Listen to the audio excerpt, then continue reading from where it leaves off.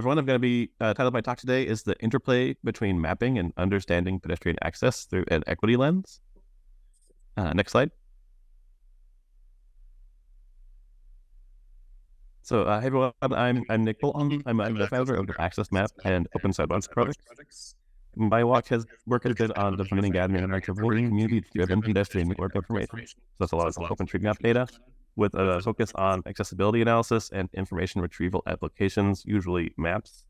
I've written a lot of software to support these efforts, ranging from websites to custom routing engines and to city-scale network analysis. Next slide, please. So first, I'm just going to say, what is a pedestrian network in particular? Next slide. So, put really simply, it's just where people can walk or use assistive devices to get around. Next slide. We use networks to describe transportation already, like for cars and trains. Pedestrian networks are an imposition of this same kind of model, but onto pedestrian spaces. Next slide, please. We know that this model is a little bit of an awkward abstraction for pedestrian spaces. That's because people can move on these spaces in many different directions, and they do that often. But it is still a useful abstraction that's amenable for communicating with one another as well as analysis. And in particular, a lot of aspects of computer science have been built around networks. And that's why a lot of routing tools work well with networks. Next slide, please. Okay. So why put pedestrian networks in OpenStreetMap in particular? Next slide. Well, first, quick clarification. We didn't create the first pedestrian network in OpenStreetMap. We're not the only people adding this kind of data to OpenStreetMap, but we are very active in making and using them as part of this kind of Open Sidewalks project. In particular, we try to do this in a way that accounts for pedestrian diversity. Next slide, please. So why put a pedestrian network in OpenStreetMap? Well, here's a couple examples. For example, everyone is a pedestrian, but actually very little data about pedestrian infrastructure has been mapped really anywhere. OpenStreetMap means we don't have to wait around for other people to map it. We can map it ourselves. Pedestrian data are also often kind of idiosyncratic, a little bit different from some of the other data, just in a couple subtle ways. And luckily, OpenStreetMap has a flexible data model that could potentially accommodate that. There's important use cases for pedestrian data that often impact what I would call low resource groups. This might be underfunded agencies, communities that are underserved, or developing countries that might not have the resources needed to do large-scale data collection and maintenance efforts.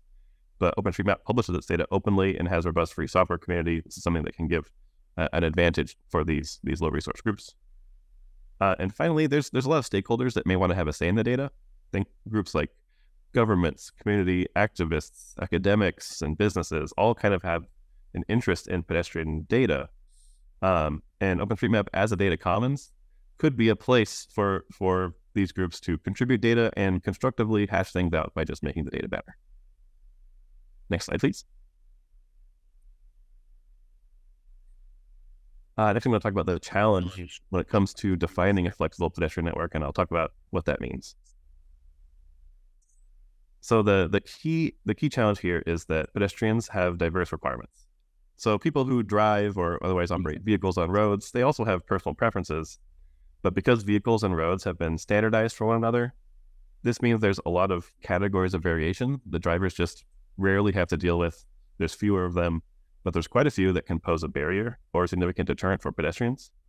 This is things like steep paths, raised curbs, stairways, a lack of infrastructure like marked places that are protected for crossing the street, or a lack of sidewalks.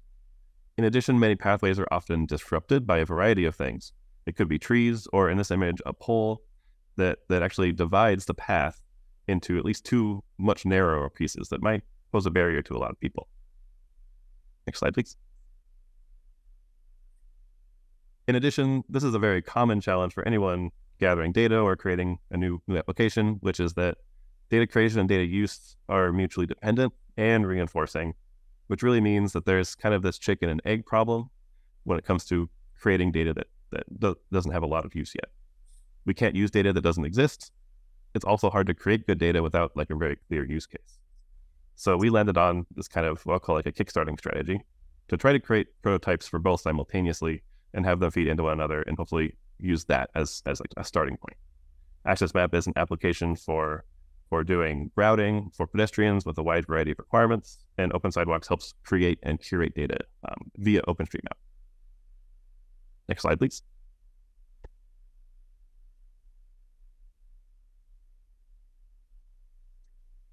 And now kind of one of the main points of this talk is that pedestrian data must be mapped holistically. What do I mean by that?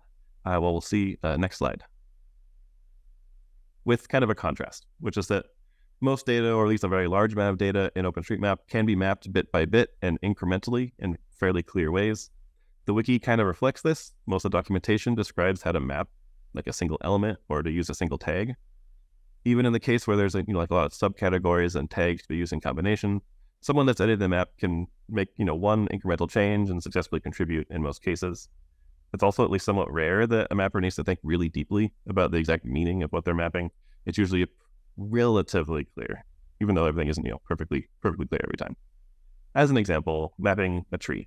You add a node, which is a point where the tree is, and add natural equals tree. As a result, you go to the natural equals tree wiki page, and you get basically enough information to do this successfully. Next slide.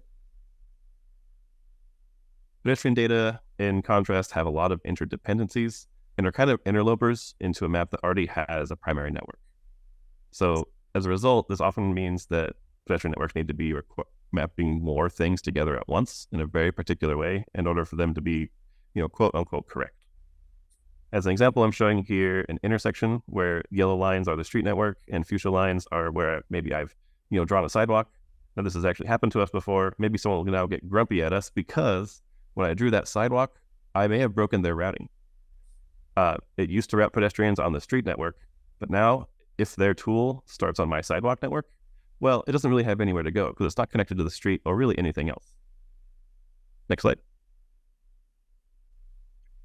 One thing I can do is I can add a pedestrian street crossing so the network is connected. I've drawn a crossing that goes and connects to the sidewalk. Across the street, it's also connected to the street. Now I have no longer made that other person grumpy, but it means if I want to map a sidewalk, well, now I have to map two things. I have to map the crossing either simultaneously or before the sidewalk in order just to get that sidewalk. Next slide, please. But wait, actually it's more complicated. There's a curb ramp here. So what should I do about that? How do I map this kind of information for the pedestrian network? Some pedestrians will walk straight across the street, whereas others will need to use that curb ramp. Next slide. So often what we might need to do is actually map multiple paths that pedestrians will take. We have to imagine as mappers what a person might do in this case, less so than mapping just the infrastructure alone. So for example, I need to know where the curb ramps are in order to decide how I'm going to draw things like a crossing. When there might be, for example, two at a corner perpendicular, in that case, I might need to only draw two crossings, but in this case, I need to draw three at least distinct paths. Next slide. But to make matters worse, often, especially when we're doing armchair mapping, which is very popular, we're doing remote mapping, we don't know where the curb ramps even are. That's because the imagery is often too low of resolution, or often there are things like trees or buildings that obscure the view from above, and often there's just not any street level imagery available. Next slide. And so what can we do? Well, maybe we can back up a little bit and say, hey, maybe we can try to build these things up incrementally. We can say, oh, I'm going to map slightly correct information, but indicate that it needs a survey later. One thing we could do is we could just go back and draw the simple crossings and say, straight across the street, I'm going to ignore curbs for now and throw it down. But how would we know that we need to come back and redo a survey in this area? One thing we could do is we could add a note, but then we would need to add a note, or several notes, at least 4 in this case, for every single intersection we map. Next slide.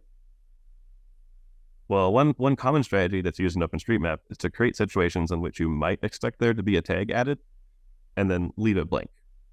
In this case, one way to do that would be to say, oh, well, I know where a curb maybe could be in the future, and I need to find some way to identify when that would be the case. So what I could do is I could split the crossing into 2. One part that's on the street and one part that's actually on the sidewalk. This could totally work. The place where they meet is a node where you'd be reasonably expected to add a curb potentially. But this also means now we have to think about what I'm going to say is ontological mayhem. we're going to have to confront the idea of like, is it a crossing that's on a street, it's on a sidewalk? This is a bit complicated. Next slide, please. But it could still work. So when someone does do that survey, well, finally we can actually add sufficient information in order to build a relatively complete urban pedestrian network. Next slide, please. So in summary, that was a lot to keep in mind just to map one corner of one street. All I really wanted to do was map a sidewalk, and turned out I had to map quite a few things and go on a particular order.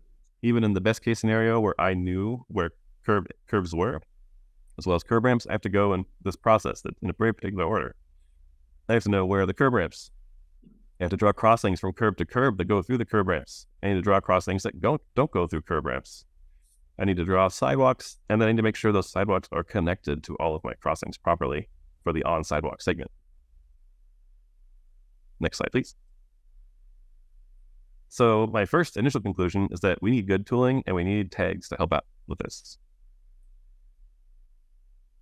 Basically, I'd say it's too difficult, or at least fairly difficult, to do this holistic mapping where you have to do quite a few things at once for pedestrian spaces. It can be done, and we do it actually pretty well, but it does take a significant amount of training and really careful checking. To make this practical and accessible by our communities, we need mapping tools that guide and simplify this process, and tags that help us out. As a temporary workaround, the Open Sidewalks project has developed some documentation and tutorials to assist this project, and uses the HOT Tasking Manager to break down units of work. For example, separate projects that break down a crossings mapping task and a sidewalks mapping task. But more is definitely needed. We definitely need things like editors and QA support, maybe even bespoke editing processes to support this. We also need these tags to help distinguish on-street and on-sidewalk portions of a crossing. These are not tags that are standardized or documented in any way. We also might want to look into a new strategy, which is to try mapping out pedestrian spaces as areas first, which I'll talk about for a second. Next slide, please. So one alternative that we could do is, instead of mapping out all of the things that we could imagine imposing a network on the space for, is we could just map out the surfaces. Here I was showing that I only needed to map out 4 surfaces, more or less, to describe the same kind of thing. There's sidewalk in fuchsia, I've mapped out the curb ramp as an area, and then these 2 crossings here. This approach here to describing the infrastructure on the ground is also super compatible with computer vision approaches, like the ones that Ricky talked about. Next slide, please. After we had this data, it could be downloaded and then the same paths inferred using pretty standard and fairly ubiquitous approaches used already in computer science, robotics, and so on to discover paths when you're actually using surfaced kind of data. Next slide, please. This might actually be easier because before, like I mentioned, there's only 4 surfaces mapped here, but we had to map actually 11 separate kinds of distinct paths in order to represent the network before. Next slide, please. But for now, we are doing that 11 paths mapping, and it does work. Next slide.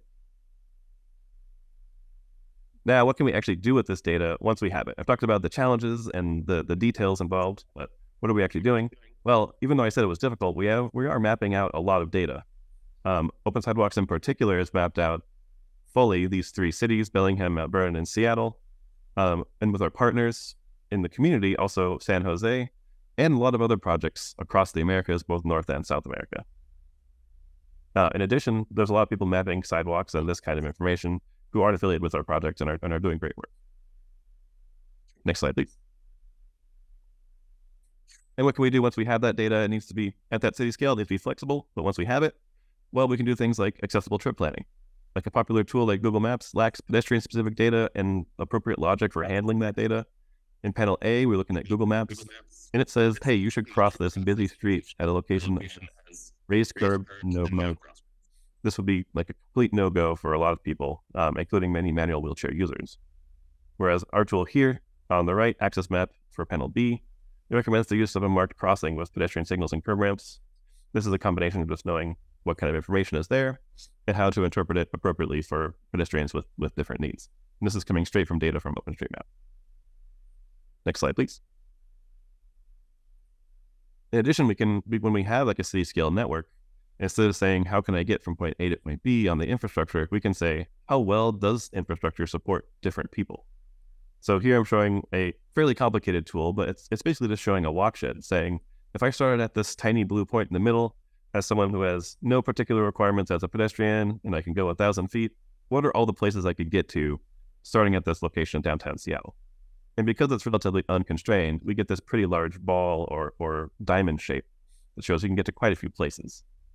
Next slide, please.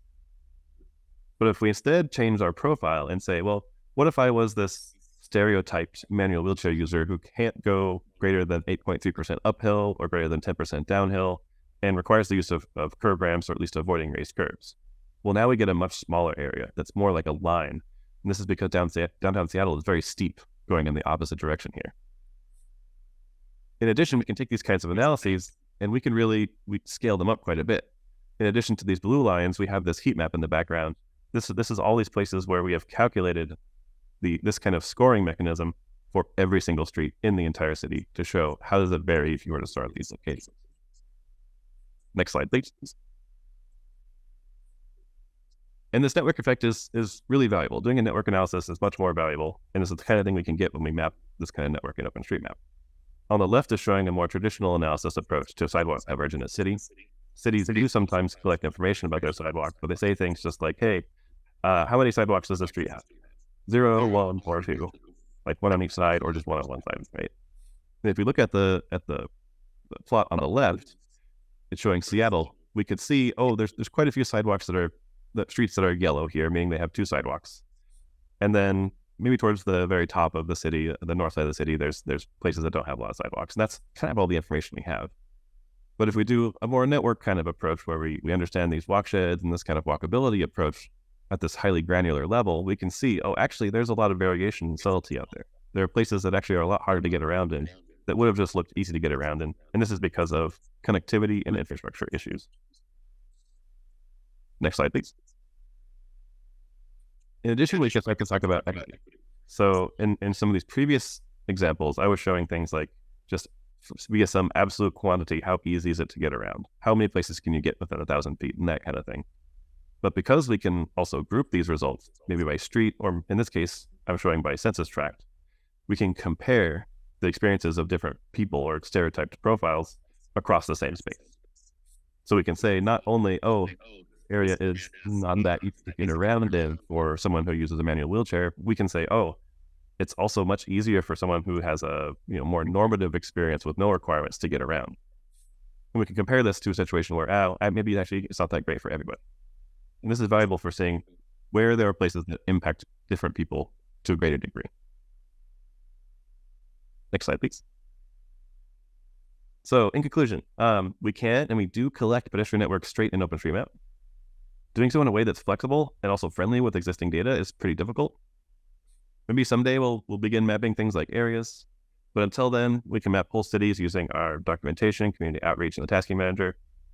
At the same time, we do still need better tools, QA, editor support, tags. But once we have that data, we can begin answering some key questions of pedestrian access and equity. Next slide, please.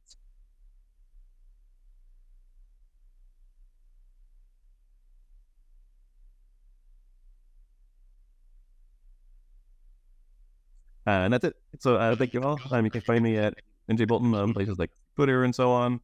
Best place to contact me, though, is my email, which is nbolten@gmail.com. You can also join the general kind of sidewalks Slack at OSMUS, or check out our website at opensidewalks.com. And thanks all again for putting this together and for having me.